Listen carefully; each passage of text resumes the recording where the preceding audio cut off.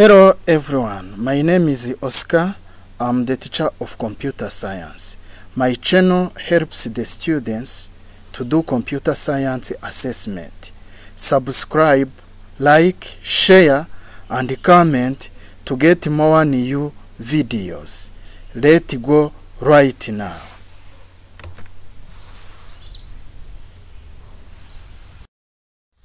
Assessment number 1. Question number 1.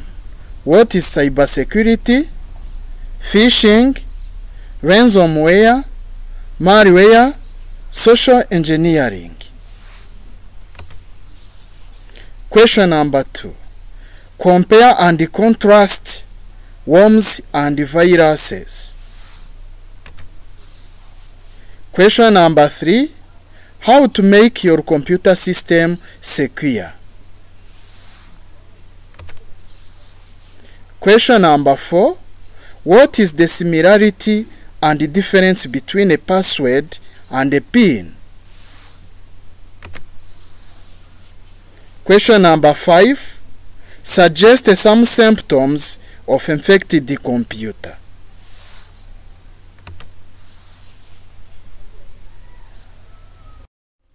Marking guide or just answers. First question. Cybersecurity is the practice of protecting systems, networks, and programs from digital attacks. Phishing is the practice of sending fraudulent emails that resemble emails from legitimate sources.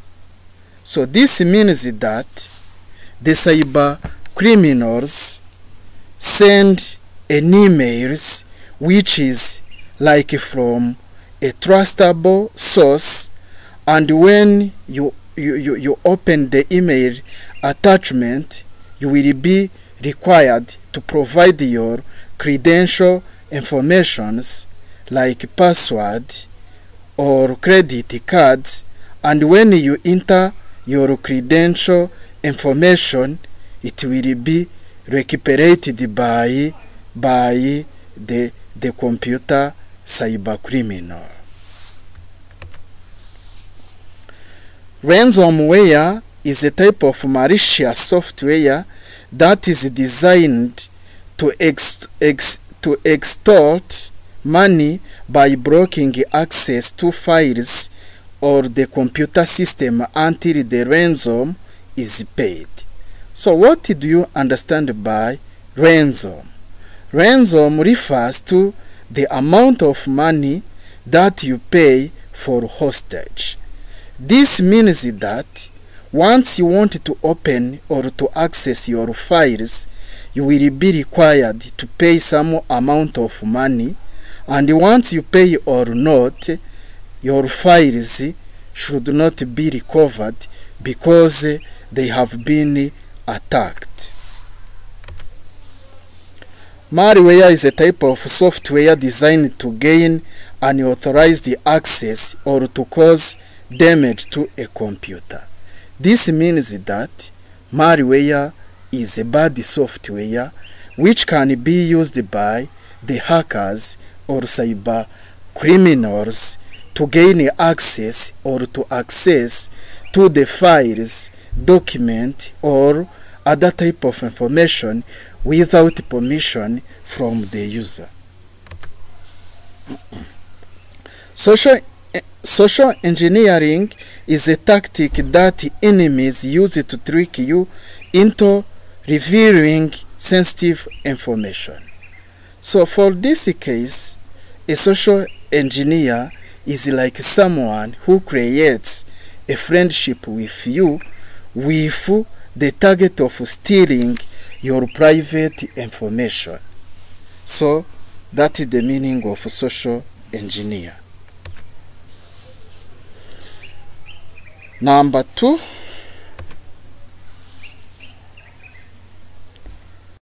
Comparison between viruses and worms. Key elements for comparison. Definition. A computer virus is a malicious program that connects to a legal program in order to harm the computer system or a network. This means that the computer viruses attach to computer programs, and when the computer programs are executed by the CPU, the computer virus will also execute it and harm computer programs and the other components of a computer. Worms, rather than committing damaging operations, it consumes a system's resources to bring it down. So the worms are a self-deprecating piece of code, but which cannot attach to other programs. They remain with their mothers. They are continue to deprecate till the system component crashes. Remotely controlled. You cannot control the computer viruses at a distance computer, because the computer viruses are transmitted from one computer to another one by using some methods like transmitting infected files by using USB flash disks and so on. But worms can be remotely controlled because the worms attack computer networks. Spread rate.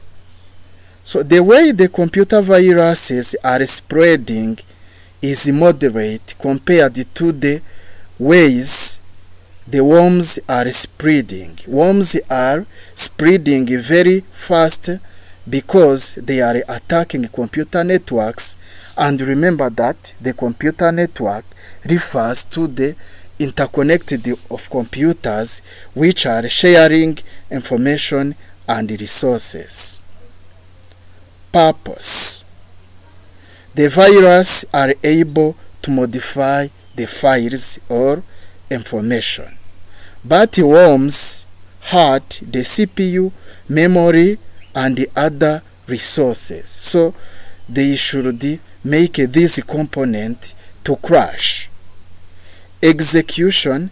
Viruses are independent of the file transfer. It means that the virus do not remain together with their mother viruses because they spread all over the parts of the computer. Worms self-deprecate without need for human intervention.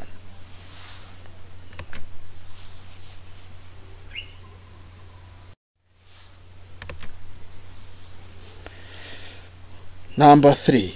In order to keep your system data secure and safe, you should take the following measures. Always keep a backup of your data. Backup means the copy of data on an external storage device like external hard disk, etc. Install firewall software and keep it updated every time. A firewall is either a piece of software or hardware whose target is to block unauthorized access or unauthorized entrance within a given computer system. Make use of strong and difficult to crack passwords. So you have to create complex passwords, and remember that a password refers to a secret word or phrase containing capital letters and small letters, numbers, and special characters. Install antivirus or anti-spyware and keep it updated every time. The antivirus detect and remove computer viruses. Timely scan your complete system. So you have to take a time and scan the complete system on a time. Before installing a program, check whether it is safe to install it. Take extra caution when reading emails that contain attachment. So before opening an email containing attachments, make sure that the email is from legitimate source.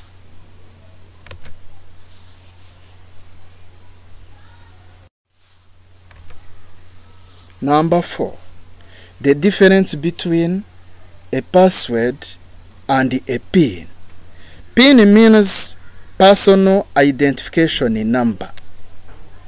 Password means a secret word or phrase which can be used to log on a computer resources or to have access on a given computer system resource.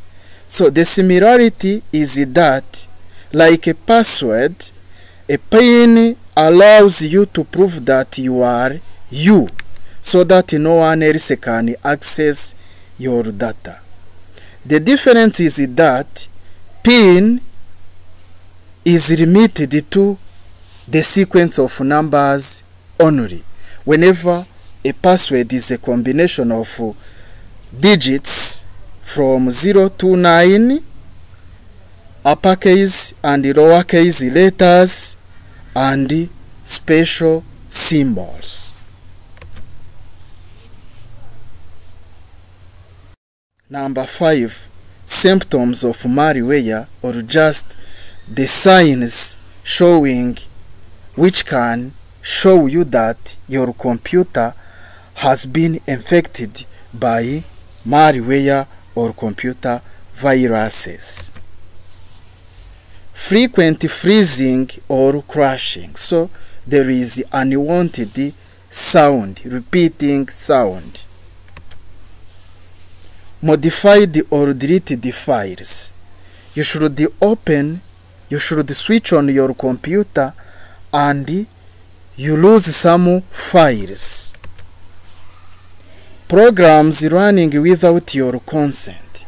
So some programs should be opened involuntarily. Programs closing without your consent. It means that the running programs should be closed without the wish of the user. Changes in your security settings. Unusual emails or social media messages being sent without your permission to a large audience. Pop-up advertisements. Your default search engine has been changed without you altering it. New toolbars in the web browser. Browser links redirect to the wrong pages. So you want to access a given web page, but because of the presence of malware, you access another one. So thank you for watching. Thank you for watching this video. We will see next time, but don't forget to subscribe, like, share and comment to get more videos. Thank you very much.